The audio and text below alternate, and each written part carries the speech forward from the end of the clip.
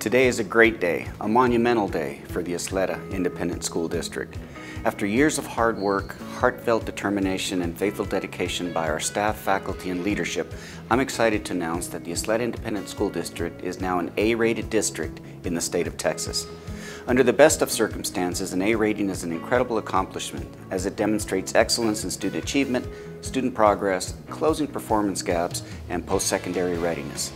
But the fact that you managed to do this in the aftermath of one of the most uncertain and challenging times in modern history is truly phenomenal.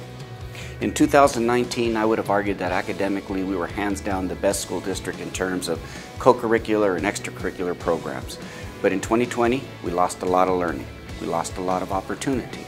In 2021, I challenge you to focus on getting students back on track with their learning to help us become the first school district in the area to move in the right direction and regain our momentum.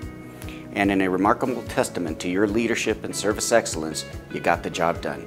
Today we celebrate and congratulate you on your outstanding ratings and dedication. But make no mistake, our work is not done.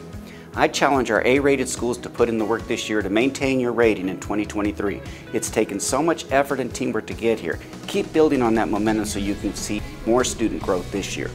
For the remainder of our schools, I challenge you to keep reaching for that A rating.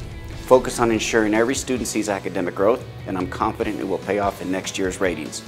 On behalf of the Board of Trustees and myself, we send our sincerest appreciations and congratulations to you for helping make us the A-rated District of Champions. Because of you, our students are learning, growing, and succeeding, and we look forward to even more accomplishments in the years to come.